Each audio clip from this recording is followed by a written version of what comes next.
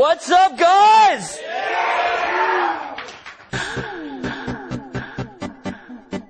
As far as I'm concerned, I'm the coolest guy on the planet.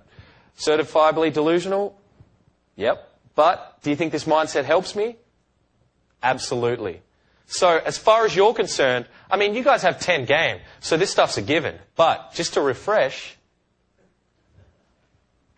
as far as you're concerned, you are the coolest guy on this planet, bar none.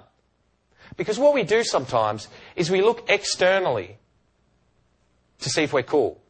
Like, is this girl checking me out? Yep. Oh, cool. I'm cool.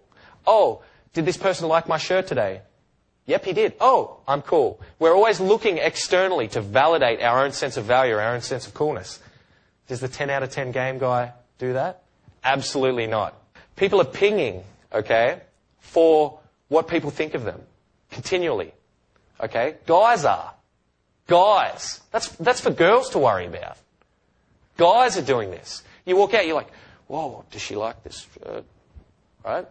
Instantly, it's like a little thought process in your brain. Guys that are naturally attractive men and are good with women, they have this delusional sense of coolness about themselves. Delusional sense of coolness, right? Pretty much as far as they're concerned, they are the coolest motherfucker on this planet, okay?